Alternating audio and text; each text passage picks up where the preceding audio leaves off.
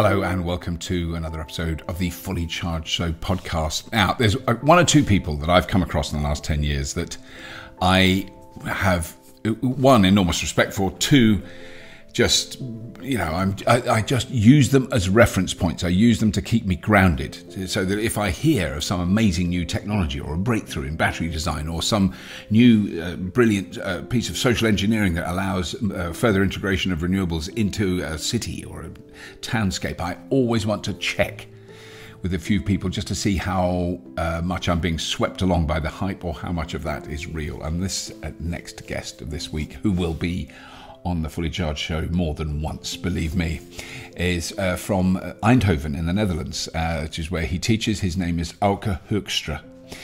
Probably got that slightly wrong, but it's along those lines. And when it was so amusing, the day that I recorded the interview with him, my wife was discussing my lockdown beard, because this is the longest I've ever grown a beard, and it's not terribly impressive, not going to lie. It is getting a bit longer. I'm probably going to get rid of it soon. But, she quite likes it. She wasn't being critical.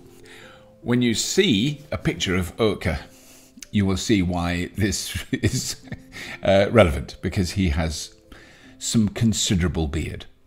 Not only that, he has a much more considerable brain and an insight and a knowledge and an academic analysis of the transition, the energy transition we're going through, the transportation transition we're going through. A really good, well-founded, optimistic but realistic appraisal of the struggles, challenges and massive, massive optimistic opportunities that we have ahead of us in the next few years.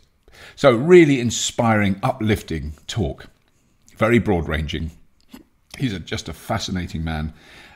Really want to get him on the podcast again, with a few more really specific questions, because he knows stuff very, very well. That's it, really. Before we start that, here's a little message from our glorious, wonderful, and simply gorgeous sponsor.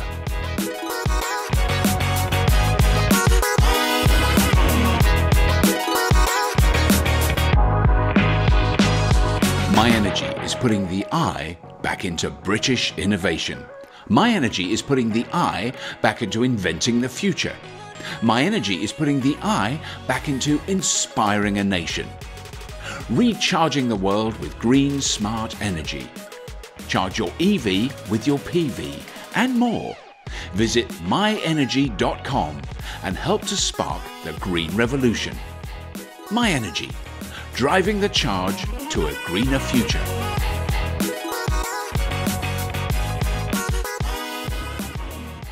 Okay, thank you so much for supporting the Fully Charged Show podcast. Really, really good to know that we can keep going with this particular avenue of our output.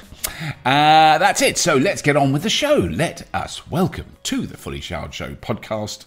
Didn't say charged very well then, did I? I'll do that a bit again. Let's welcome to the Fully Charged Show podcast, Auke Hoekstra. Auke, thank you so much for joining us. I mean, your background, because people talk about backgrounds, that's a proper intellectual's background. I have bookcases, but they're in another room. But I'm impressed. Yes, yeah, and it's also very handy to have them. Near at hand, right? Yeah. So in a study room, it's not. Yeah. Not a bad thing to have your books, but they also look nice as a background. They do. They look very good. But now I just want you to give a brief background of how you got to where you are today, because basically I want our listeners to know that I hear something on the internet, or someone sends me a link, or I read something and I go, oh, not sure about that. Then I wait for you to comment on it. And I go, and sometimes I'm proud to say I've come to the same conclusion, but quite often I haven't even thought about it in the ways you do. So you have an extraordinary insight into the topic that we're discussing. But I mean, essentially, I guess the decarbonisation, electrification of transport, and the circular economy and renewable energy, and that whole area is your. I definitely look up to you and thank you very much. Yeah. I never thought that this would happen. 15 years ago, I took a sabbatical because I wanted to do something else with the next part of my life. The first part was internet and all that sort of stuff. Right. And I found out that solar, wind, batteries, and thus electric vehicles, hydrogen, basically all the puzzle pieces we needed to solve the energy crisis, they were developing at a very predictable pace Right. and going in the right direction. But I hadn't read that anywhere or something, or I discovered that while I was doing some research into what else can I do with the rest of my life that will Right. have use. And then I found like, wow, oh my God, oh, this is going to be the same thing as with internet, as with PCs, all those smartphones, all those other transformations that I've Yeah. been part of. I thought it's going to be 20 years or something before people realize this, because that's how long it takes before it becomes clear if you study it to everybody knows it. So I think Yeah. that's what I should be focusing on. So basically, that's what I've been doing for the last 15 years, trying to get the message out that there's a lot of basically technologies that we could integrate into our lives that could make this whole nightmare go away and actually make life more fun. So Yeah. the good news, please embrace it, people, because Yes. then we can embrace some species. We can save some species, and a lot of climate migrants will thank us for us. It's this serious stuff, but it's also a very positive message. So that's what I found out 15 years ago. And basically, I've been employed by a lot of, written a couple of books about it, employed by a lot of people. And 5 years ago, I ended up 7 years ago at the Technical University of Eindhoven. Yeah. So that's where I'm currently at. And 2 years ago, I started a program there and I got funded. Yes. Right. With 35 people, basically researching all the things you just described. Right. Right. So now I have some expert at my disposal, apart from my own curiosity into digging things out. And I'm not very good at. I'm a little bit on the spectrum, as they say. So I'm not really good at. I'm not a movie star kind of guy who immediately gets what he has to say to come across. But I did find out that there's a sort of a need, almost a want, at least in society, for good information about electric vehicles, and I try to fill that niche. Yeah. I mean, because I think the way I came across your work and what you've been doing, strangely enough, was through Australia, was the solar car challenge that the Eindhoven University. I actually think, and I cannot remember when I did this, but I did a report for the BBC, so not for Fully Charged, for a BBC show about the solar team Eindhoven, the team that built that have now gone on to start up Lightyear cars and all that stuff. So I was in Eindhoven a year before last to see, working with them. Mm-hmm. But that it is an extraordinary place because of the clearly the students it attracts, and then who've gone on to do things from that. It's a really nice place with lots of student teams, and there's lots of large companies like NXP. If you know them, they make a lot of embedded chips, maybe even the most embedded chips in the world are there. Right.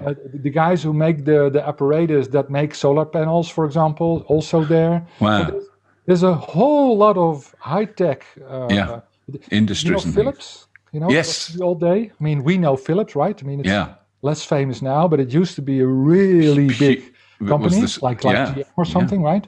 And Philips started there in Eindhoven, become very big in Eindhoven. I didn't realize it started there because we filmed at that time are still there, but now under different names and leadership. Yeah.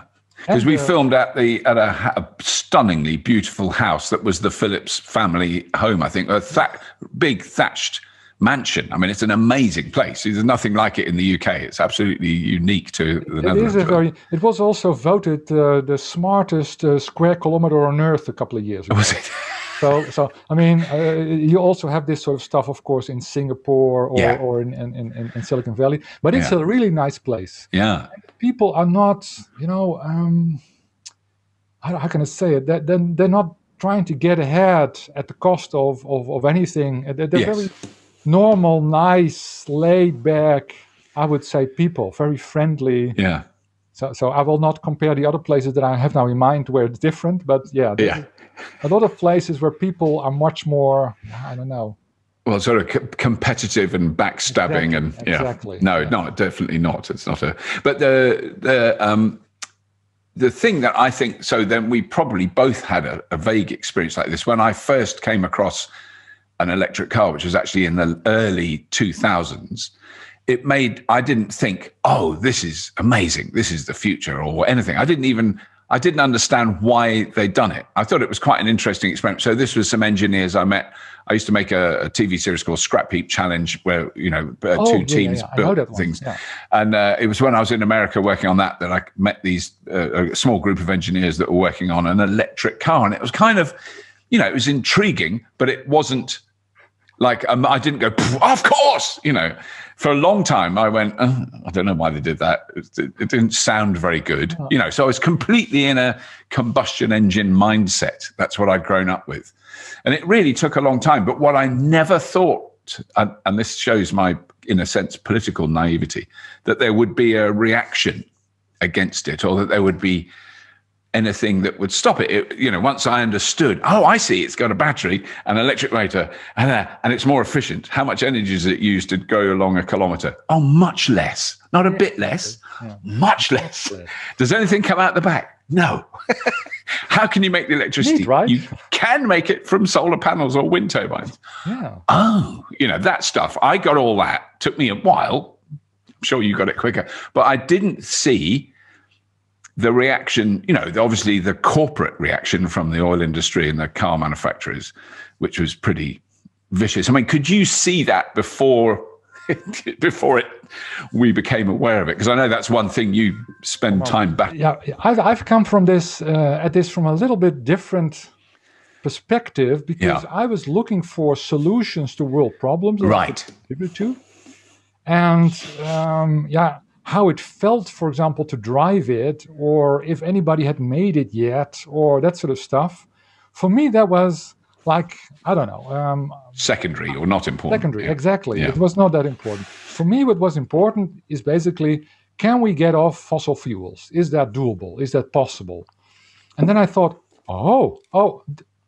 and exactly all the things you said were basically, for me, the reasons to look into it. So for me, it was first, I was convinced by the stuff that you just described, like it's 3 or 4 times more efficient, use just batteries that you can make from anything. Basically, you can produce the batteries also on renewable energy, of course, and then the whole process becomes renewable. So I sort of was like, and then I went looking for how will this play out, and I found out things like learning curves. You've probably come across them, like not solar panels. Every time you double the number of solar panels, the price of the solar panels goes down by 20%. There's a very predictable, even called Swanson's law now. Right, I have heard of that. There's also very predictable stuff like that going on with batteries. So basically, 15 years ago, I could predict how expensive the cars would be now, and I wasn't that far off, actually. Right. So if you know the basics, you can predict these sort of things. And then I came looking and found all those petrol heads saying, "No, people will never embrace this. This is lunacy," and all the oil companies basically laughing at us. And in the first, I could give speeches, for example, at conferences, etc. After I've written books, so that was 14 years ago or something. And I was always very welcome as the nice guy who brings this new perspective, and give him a round of applause and pat him on the back. But don't take them seriously, of course. We know how these things work. But it's funny, And now it's very different. So, and now we also see, for example, in Germany, a lot of pushback, a lot of people who are not happy that their internal combustion engine is challenged. Yeah. And as we saw, Aston Martin and Bosch, who makes a lot of stuff for combustion engines, not being happy that how this is playing out. Yeah. But some things, fortunately, are not influenced too much by politics or whatever. Some things, if you have a better technology, if you have LED lights, they will simply take over. Yeah. You can shout what you want, but it's a superior technology. Yeah. And I think the same thing is happening with solar, wind, electric vehicles. Fortunately. Yes. Yeah. Because I mean there may be, I'm sure there'll be people listening who aren't aware of that, but that story, when those stories come out, and I mean, you've got to hand it in a way, to the quite genius manipulation of data and sort of vague facts that you just steer your way around. I mean, the great one that we still haven't done, we've recorded an episode about tire particulates, about, microplastics, about the PM25, 2.5 that comes off tires, which is all real research, well carried out. And there is a really important point there in that if you have, it's amazing how stupid I am, but I never thought about it. You have a vehicle, you drive it, the tires wear down. Oh, I've got to buy new tires. That's as far as my logical thing went. Not where did the stuff that was on the tires that's worn down go? Never occurred to me. But what one research company in the UK did was worked out that it was, I think, 4.2 or 4.3 grams of particulates were worn off the tire every kilometre. And I hear that and I go, oh, that's terrible. That's not awful. And you think that's not, each kilometre is a tiny amount. It makes sense until someone worked out that if you drive for 5,000 kilometres using that calculation, after 5,000 kilometres, you've used 19 times the weight of the entire tyre, the whole tyre, everything, the walls, everything has completely, you're driving along on the steel rims. The calculations were so far out, but if you don't follow it logically, and that's how so then every newspaper in the UK, particulates from tires make electric cars worse than diesel. That's the headline. Exactly.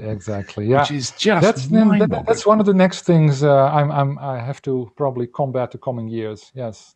Yeah. On the other hand, I must say that if everybody gets an SUV and you make it electric, then you can bring the CO2 down, but you will need an awful lot of resources to build the damn things. That's the safest and funnest city to live in. So I actually agree with the people who say, electric vehicles are part of the solution. They're clearly better than combustion vehicles.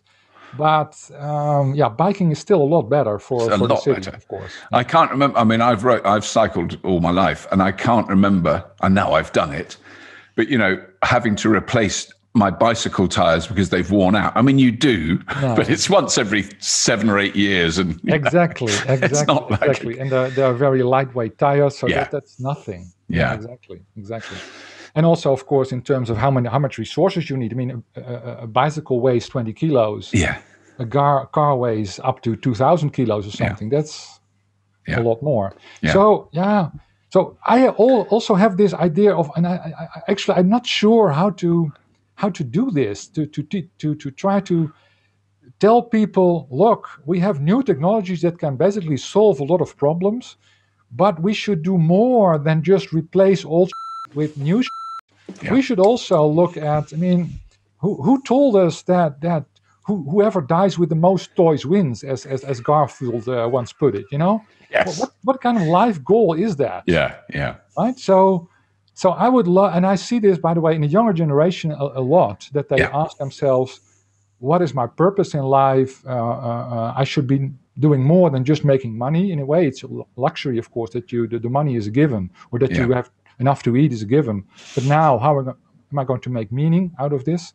Yeah. And they're very interested in how the whole system works and how the system can be improved. So I see electric vehicles as a step towards an improved system and not as, as a solution. Absolutely. Exactly. Yeah.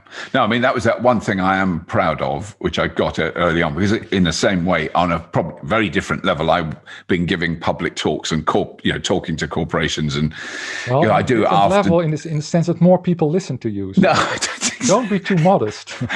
It's on a more simplistic, emotional level. Is it less? But the thing that I always started with when I did those talks is electric cars won't save the world. They're not the solution. That's there. But my argument, which is better. Let's never. But they are better technology. It's a better technology, absolutely. Exactly. But my argument has always been that, in a sense, they open a door. So I never thought about where petrol came from, and that included the fact that because of my work, I had filmed for 2 days in an oil refinery. I still, even after that, I didn't think, where does petrol come from? I then understood, at a rudimentary level, how we produce all the different products out of crude oil. I really like this, how you arrive at everything. I don't know, in a very tangible, emotional, like you experience it, you connect with it kind of way. Yeah. And I'm the typical academic who sort of first thinks out the theory, and then goes looking for some experiences or something to sort of make sure that the understanding I got is also an experience. But I think it took me years before I drove my first electric vehicle, actually. Right. Yeah. I think, I'm not sure I had driven one when I wrote my first book about them. Right. So for me, it's really about, first principles and then the practical stuff. And that's not the best way to connect to an audience. I don't think it's, I think we have to both acknowledge that both our experiences are valid. Yeah, exactly. Yes, I think it's very important. Because I think it's, what I always lacked was that sort of analytical ability. And it took me years to work that out. I'm in an oil refinery. Look at the size, look how much oil goes in. Oh, and one of the key things that's really stayed with me when I realized it like months later, when we parked our cars, when we went to visit this place, we parked our cars in the visitors' car park, and opposite us was what I would call a substation, a large electricity substation, very big. It's industrial scale. Yes. And I thought to myself, and I think I might have said to the director, I didn't know they also generated electricity when they refined fuel, because that's what it looked like. It looked like where electricity started from, because it had big electricity pylons going off into the distance. And it was while we were interviewing the head engineer there, amazing people running this place, that he told me it's the equivalent of two large English cities, the amount of electricity they use to refine. Exactly. Yeah, they use it. Yeah. So that was a connection from, here's the beautiful irony of the wonders of the fossil fuel industry, because they needed a guaranteed supply. This thing is running 24 hours a day. They don't connect to the grid, to the national grid with all the complexity. They have a direct feed from one power station, and that power station burns coal. So 100% of their electricity supply is from coal. Which is if you take that into my calculations, it makes things worse again. Because that was often my argument, and it was such a hard thing to get, because I wish I'd known what I know now when I was filming there. It's very hard now to get permission. I've asked since, can we come and do a hugely critical documentary about your industry? But how many kilowatt hours of electricity are embedded in, say, a litre of petroleum? I mean, it's not a kilowatt hour, it's less than that. But there is some. But it's such a hard thing. Actually, if you look at the CO2 that people always measure, coming out of the exhaust. God, that drives me mad. Then you have to add about 25 to 30% to get at the CO2 that totally was embedded, emitted if you include the things you looked at, and also, by the way, the pumping, etc. Yeah, the transportation. But you have to add 25 to 30% on average. There are some that are a little bit better.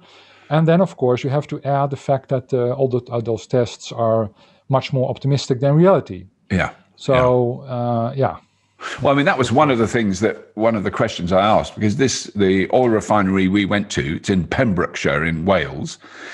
It's quite remote. It's not near a big city or anything. It's basically surrounded by fields full of sheep, and it's on a kind of inlet in the sea. But it's quite, it's like not an obvious place to have it, because it's on the other side of the country. So a ship has got to sail all the way around Cornwall and all that, right into this little. But what they explained to me was the reason it was built there was because the inlet where the sea is incredibly deep.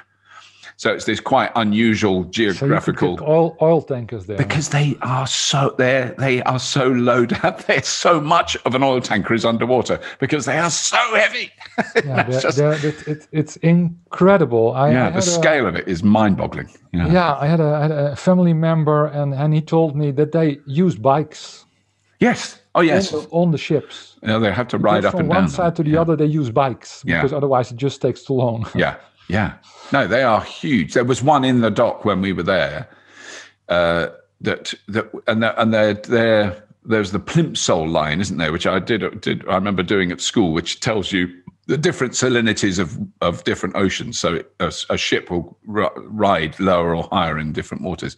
But they also have a different line, I can't remember what it's called, which is just the depth of it underwater. And it's meters. There's many meters. When it's empty, it's meters further up out of the water than when it's full. I mean, it is extraordinary. Fascinating idea that you see such a monster getting deeper and deeper and deeper into the water, and then take its massive cargo somewhere.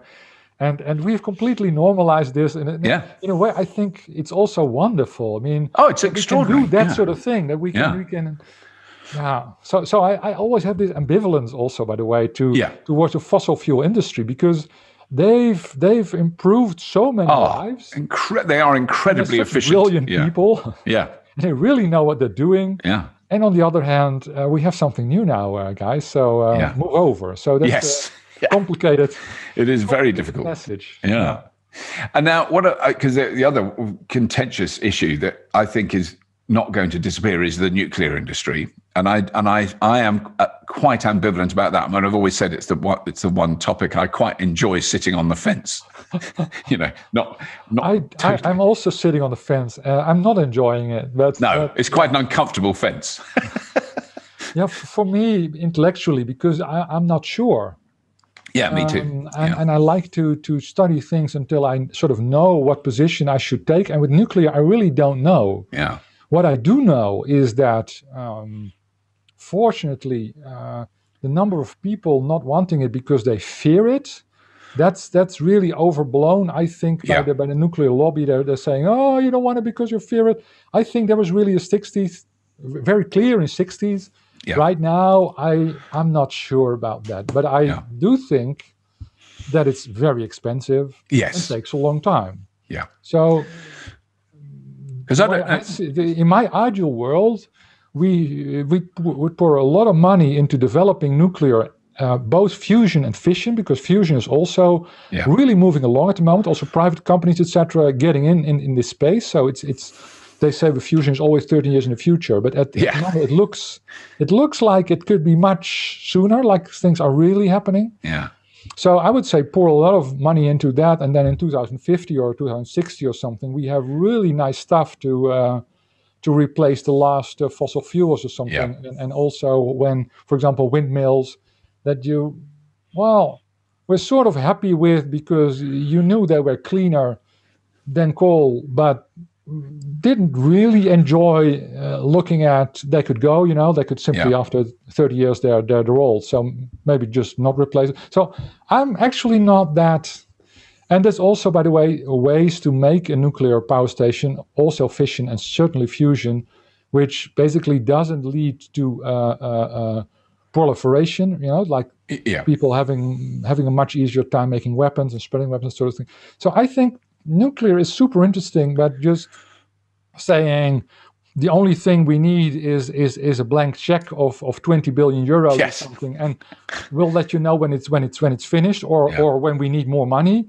That is, I don't know. It is very difficult. So Hinkley C, for example, keeps going. If it's ever in the news, if it ever gets any news coverage, it's because it's gone up another couple of £1 billion to build it. Exactly. So, and also, I mean, I think the irony is there's been that, I think partially inspired by America and Trump, but this sort of very big, the sudden, incredible sympathy and empathy for the Uyghur people in China, which is totally legitimate because what the Chinese are doing is, deeply outrageous, but it's not the first time the Chinese government has been profoundly vile in terms of human rights. I mean, there's been a few other occasions, and we get everything made there. And, everybody's going, when we cover a Chinese car, people in this country, in the UK, are going, why are you promoting the Chinese Communist Party? Well, we're all paying the Chinese Communist Party a staggering amount of money because they're building Hinkley Point C. It's Chinese money. For example, yeah. Have you noticed how one-sided all this criticism is? Like cobalt, of course, the children in the cobalt mines. Yeah. How that all of a sudden is an enormous problem problem to the same people who never ever noticed all the oil spills and all the community, or the amount of cobalt that was in their laptops and phones, which has been the same for decades. It was never a problem unless until someone started getting uppity with the new technology that they thought was not a part of the tribe or something. And something like that is also going on with nuclear, I think. A lot of people who like nuclear like it because they don't like the people who like solar and wind, which I think is not a good Because that's, I think, an important, and it's a hard way to travel, but it's an important one, which is in a sense why I won't completely go into a sort of profound anti-nuclear stance, because I don't want to give the obsessive pro-nuclear people who hate renewables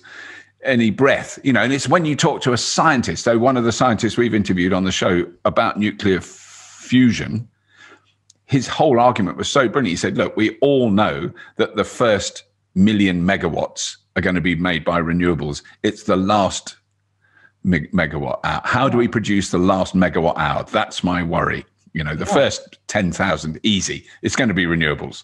And that's brilliant. And that's what we should focus on. But it's the last one, which I think is, the most interesting argument, because it's clearly... Although I'm one of those scientists who is in sort of the blood group who says we could do it with 100% renewables, no problem. Right. But on the other hand, we don't have to. Yeah. So, I mean, it does get harder once your adoption of renewables becomes a larger percentage, because then you need more storage. Yeah. And especially the last 10-20% of storage is more expensive. Yeah.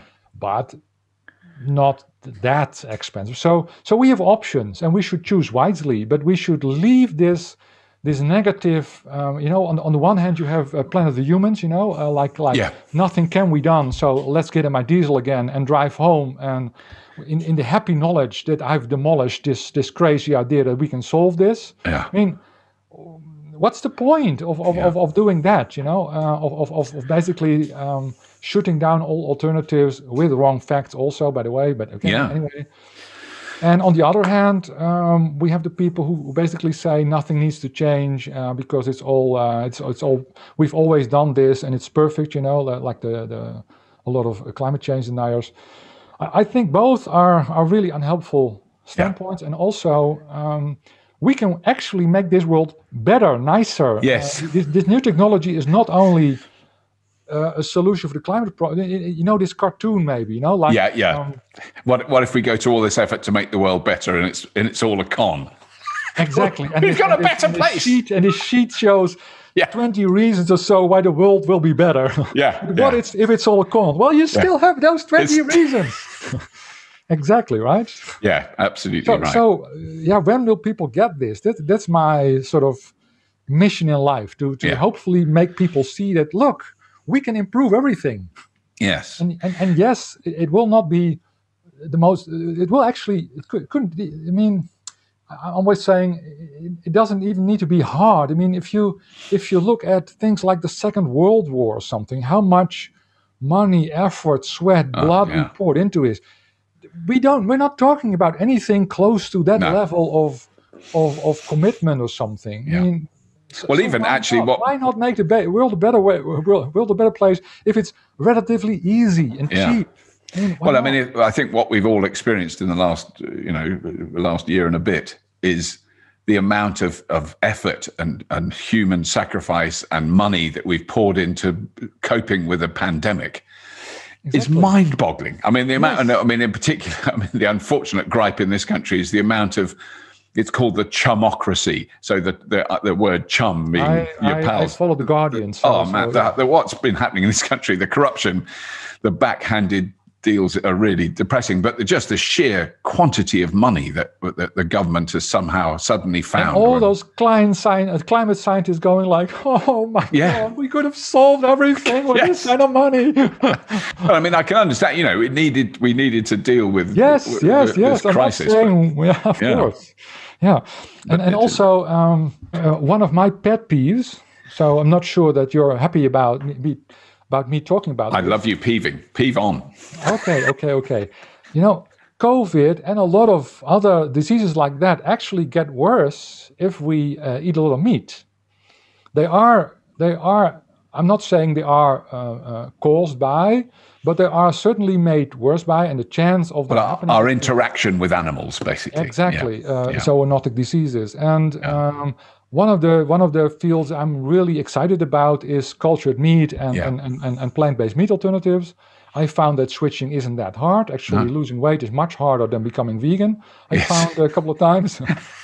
But things are moving so fast in that space also that I'm pretty sure that in 10, 20 years, a lot of people, house hockey moms will take clean meat because it's cheaper and because they know it's safe. Yeah. And this whole slaughtering bit, I hope we will put it in the dustbin of history. Yeah. And it also has a lot of positive connotations for COVID-like things happening in the future. Yeah. If we do that. So no, that's not. I don't think that's a peeve. I think that's just a statement of incredibly obvious fact based on quite a lot of data. Rifkin, Jeremy Rifkin, the writer of the Hydrogen Economy of Empathic, says he used to be very, very popular, let's say, a consultant guru in Europe, and he told that 10 years ago, when he started talking about being a vegetarian or something, you were immediately a persona non grata. He learned very quickly that he shouldn't bring that topic up at all when he was talking about people with people about renewables, etc. He says now it's changed. Yeah. Right now it's completely legitimate part of the agenda. A lot of people still don't like talking about it, but it's not a third rail anymore. Yeah. So.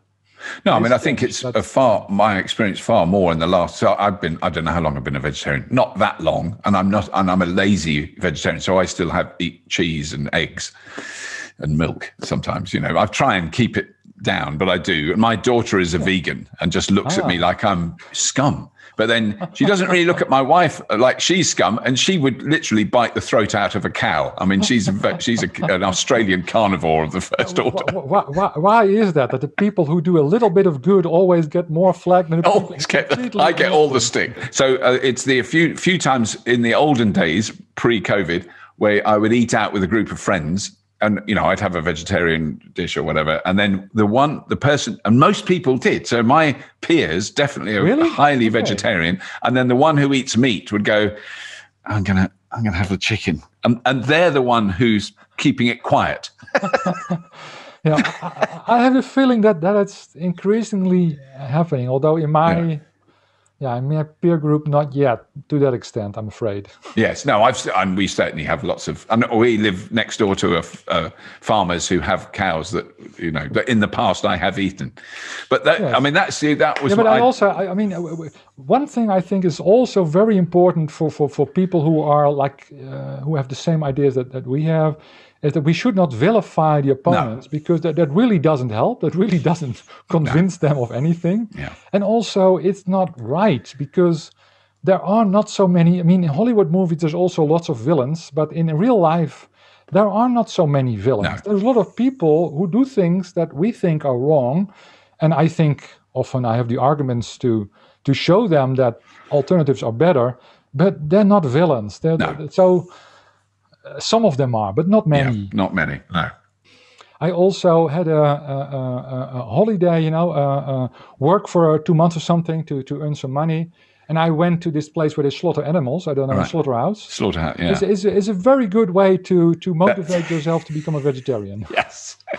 So that was my theory. Somebody has to do it. So I don't think you're vile if you do it or something. No. So I don't felt morally wrong in doing it. Yeah. But it really helped to see why it's a good it's a good thing. I mean, because my theory was that you reach an age, I don't know, 18, 20, something like that, and if you want to eat meat, you go to the government-run, very clean, orderly slaughterhouse, but there's a special part of it. It's all tiled. It's very clean. You put on the correct clothing. They bring in a cow. They give you a captive bolt gun. You go, well, you've got to shoot it just there, right in the head. And you go, look at how many people would still eat meat. They would be very, very Not few. Many. I think Paul McCartney was already right, when he said that if slaughterhouse would have glass walls, nobody would eat meat. But if you would have to do it yourself, no way. A different, but for it a was very like small number of people. It's only probably our great grandparents. So even my grandparents, who were farmers, would have been used to slaughtering animals themselves. But our great grandparents of our generation, it would have been a day-to-day occurrence. Everyone would have seen it. I still remember when I was a very young lad, there was this very powerful, very nice guy who worked with his father at the farm. And we were biking along a pond with some ducks, and one of the ducks had a broken leg. A broken leg, right? And he really, he looked, we were all feeling very sorry for it. And I still remember he was mad at us for letting that duck suffer. So he said, "Take my bike," and he ran up to the truck, broke its neck, broke his throat. And said, "How can you make it suffer like that?" Well, and they had calves, right? Calves that went to slaughter. Yeah. And I was like, how does this work? Because he obviously cares about animals. Yeah. Yeah. But on the other hand, his father and he are loving. I also went to his place once, and they really loved the calves. Yes. Oh, I think so. Who were standing, separately in little boxes where they couldn't move. Yeah. To make veal. Oh, they were veal calves. Yeah. Yes, veal calves. Yeah, it's pretty intense, isn't it? It is such a confusing thing, isn't it? Because it's become very remote to so many people's lives. I worked on farms. But for him, he loved them. Yeah, I think they do. Yeah, so how can you? How does that work? I couldn't do that in my head. No. I mean, my neighbours have cattle, and they're looked after incredibly well. I mean, in a sense, they're the exact opposite of factory farmed beef. They exactly in fields. And also, I mean, who am I to say to be against that? And also, some ruminants are probably good for the soil, etc. Yeah. I think there's arguments for that. Against those. Yeah. Not at all. But anyway. I mean, I think the thing is, they are linked in a sense to the way we look at the world's resources and how we use them. In that sense, that if you chop down forest and you plant soya and you use the soy to feed cows, and then you eat the cows, you're going, that's not a good way of doing it. that we want to avoid when we want to avoid climate change. Yeah, so I think. For me, really, it's all this moonshot. I really think that it was the pivotal moment, looking at the Earth like a blue marble and going like, hey, we can sort of now imagine this whole thing. Yeah. And maybe we can also imagine that we are really influencing this whole thing. Yes. So maybe, that makes us stewards of the world in a way, instead of just, stupid users who say like, oh, no, nothing we do matters. Yeah. Nature will take care of itself. And then it sort of became clear that, well, maybe we should take care of this thing instead of having this unshakable faith that it will always take care of itself, even though we pollute it and use more and more and more energy, etc., etc. So I think, I feel as a whole young generation, that's also interesting, who takes this fully for granted. Yeah. Who basically, if I tell this to them, they look at me like, yes, when are you going to tell me something new? Yes. And that's so wonderful. Yeah. Yeah, it is, isn't it? It is a very different mindset. I mean, that's my hope, in a sense, that, just from the point of view of just purely on electric vehicles, that, it's becoming a louder and louder drumbeat in my head, because we're now we've just done a list of, I think there's 75, roughly 75 different electric vehicles now on the market around the world. So not all in Europe, not all in America, but, around the world, there's now 75 different models and makes. Now, 10 years ago, there were sort of 3. But what's clear is like next year, we've now got all the list we've worked out. There's about 155 different ones. It's happening. It's always, without question, it's happening. But the problem is, because I keep thinking this going, if the privileged people in the West, of which there's many, all have electric cars instead of gasoline cars, it is better, but it's still, You know, if there'd be a street in Eindhoven where everyone's parked their bloody car, they're all electric, but they park the car, the street's all blocked up because there's stupid cars sitting there 90% of the time not being used. You know, that's. Yeah. But you know, you basically made 2 points. Sorry, yes. Yeah. That's why I'm not an academic. To the first point, I really think that electric vehicles will be cheaper all the way. So in third world, so I think from 2025, maybe 2030, we will really see that people cannot afford to, especially in developing countries, cannot afford to buy a combustion car anymore. Yeah. And that, for me, is sort of the hope. Because, if just rich ex-hippies like, well, I wasn't really a hippie. I wasn't cool enough for that and a little bit too young for that. But still, if people like us all buy electric vehicles, that's a nice gesture, but it will not solve anything. No. But if through us buying them and through governments subsidizing them, they finally become cheaper, then we're talking. Yeah. And I really think, like with solar, like with wind, that is absolutely what's happening. So all those predictions in the future of the IPCC, for example, of all those integrated assessment models that basically go like, we will use the same amount of oil in 2100. I'm like, no, sorry, but you really don't get it. You're really being too pessimistic. You really cannot imagine how wonderful this change away from fossil fuels is that is happening. So I would take heart from that. And of course, it will take time, but yeah. I mean, it is even that, you know, that the thing that kind of completely pushed me, and I just went, oh, this works. This is just better, is that in my life, I have, for instance, driven from the UK to friends who live in Italy. And it takes a long time. And this is a long time ago in petrol cars. You know, it takes, I think it took us a couple of days, and we stayed overnight in places and we did it. It was fine. And then a couple of years ago, I drove with my wife in a Tesla to Italy, and it was absolutely the same experience. That 90% of the time we were driving, we were sitting in a car on a road going along. Exactly. And there was no stress about running out or have you got the range and all that stuff. I mean, and one of the experiments I did on that journey, which was less than popular with my wife, was we went through Switzerland. So we'd seen some friends in Germany and then in Switzerland, and we could have gone through a tunnel. I don't know if it's the San Bernard tunnel. It's the San Bernard Pass anyway, and I knew we could go through the tunnel, but I went up and up and up. We went over the San Bernard Pass, which I had done before, which is the second highest road in Europe. It's not, there is one more that's even higher, but we were doing this in July, August, and there was snow. So that's how high you are. And it was horrible. It was 5 degrees centigrade, pouring with rain when we were up the top, freezing rain. And we couldn't find a toilet. And my wife wanted to go. And we'd been driving up this winding road for hours and hours. You know, and the battery in the Tesla had 43 kilometers of range left.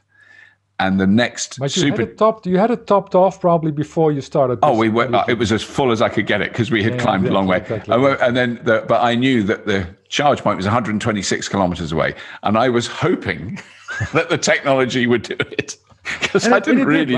It did, right? It did. Yeah. When we got to if you drive down so steeply, we were going down for like 150k. You know, it was just down and down and down and down and down. It was horrendous driving. When we got to the supercharger, it was 36 degrees.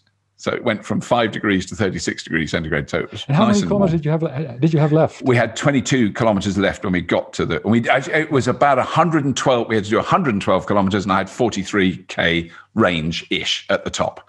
So, and that never, in a Tesla, other cars behave differently, but in a Tesla, the 43k just stayed at 43 for ages, didn't go down until we got on flat ground and we drove along. And then after the last sort of 20 kilometers of the journey, it started to drop. But by then I knew we'd get there. You know, we had ample. Yeah, exactly. Yeah. Driving down is a good way to recuperate. Right? Yeah. It's a good example of.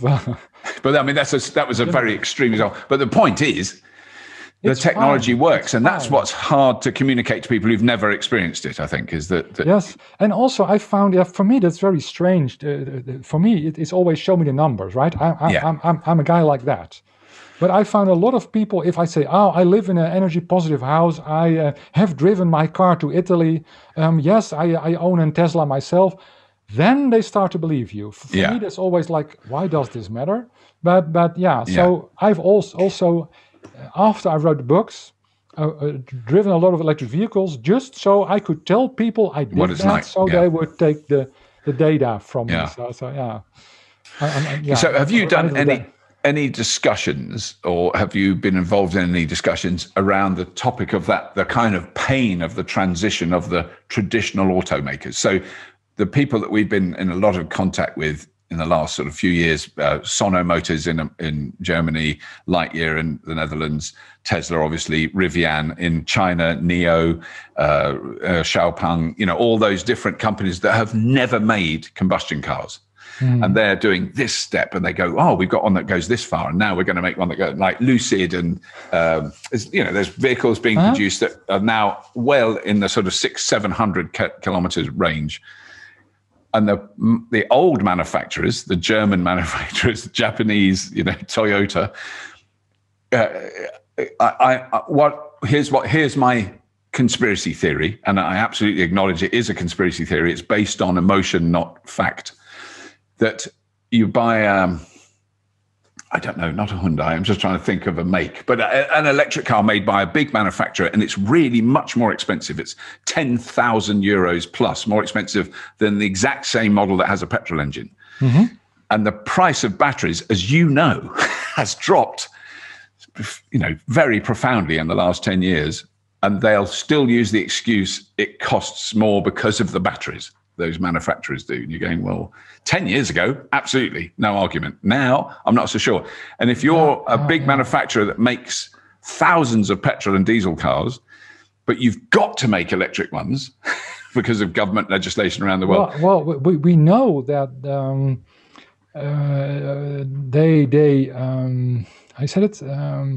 made the release, waited with the release of some cars after the start of 2020, because that would work out better in the subsidy scheme.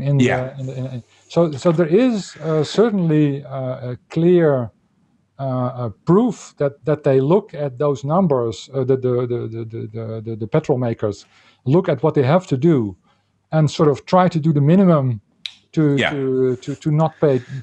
Not pay. I said it. Boetes.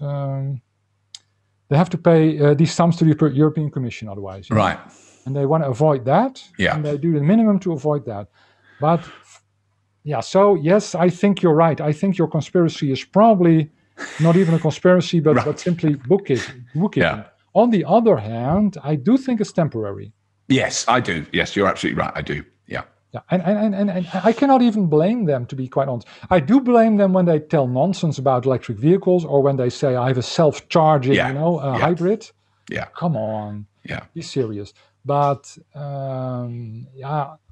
have to run. Basically, we have to force them to change. It's up to us. Well, and also what's happened in the last year with vehicle sales. I mean, that is very COVID profound, pandemic related. I mean, staggering drop in. I was actually at not a drop in electric vehicles. No, so no increase. It's really clear that the transition is only sped on, or only being accelerated because of COVID. Yeah.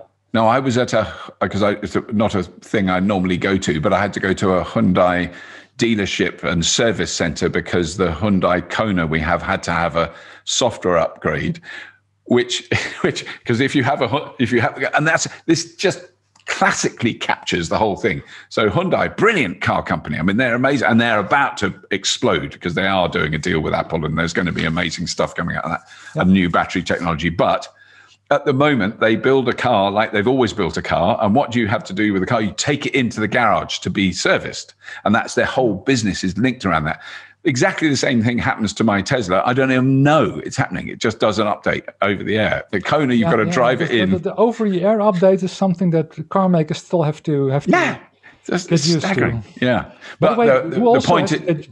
Well, just quickly, the point is that I spoke to two of the people who work in the showroom, which was dead. There was no one there. No one's buying cars at the moment. And they said the only cars we're selling are the Kona, the electric one. There's nothing. He said we haven't sold anything, and he said it is extraordinary that. We are in an extraordinary moment in time, because on the other hand, you also read all these reports about, for example, last week Audi, some Audi officials tweeted around a little movie in German, basically saying electric vehicles are worse for the climate, blah blah blah, right. the old stuff.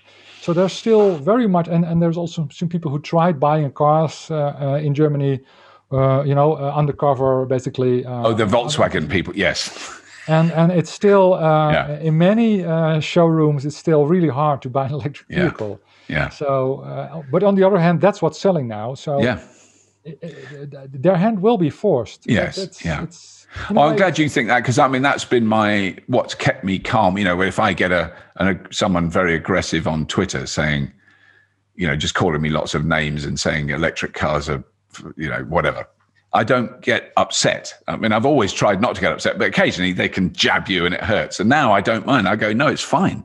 Don't buy an electric car. Seriously, just stick with your big diesel pickup truck. It's fine. Everyone else will be driving electric cars and they'll be much cheaper. But I want you to keep spending the money. Because it is. I think that's the losers. They're simply the losers now. So yeah, it's basically this fight is more or less over, but it can still go a lot faster or slower. Oh, yeah.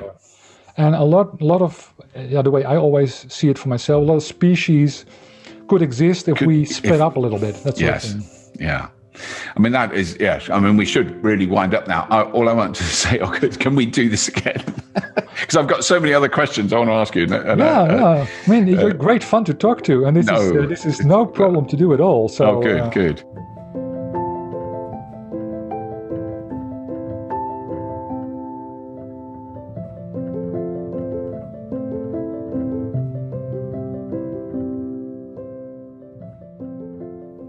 Well, I really hope you enjoyed that. It was just such a glorious natter. We had a brilliant time. I know it went on a bit, but I think it was interesting. Really hope you enjoyed it. That's all. I'm not going to go on. Normal things. Do subscribe. Do tell your mates about the Fully Charged Show podcast if you get the chance. We are having a lot of brilliant guests coming on. There's a lot of news episodes that I'm going to be doing for this podcast as well, coming up soon. A little bit more detailed look into the background of things. There's text messages flying through now. It's about my wife's yoga. That's lockdown life. She sends me a text about doing yoga, literally in the next room there. Isn't that lovely? So romantic. That's all. I'm going to go now and make sure I don't interrupt her doing her yoga. As always, if you have been, thank you for listening.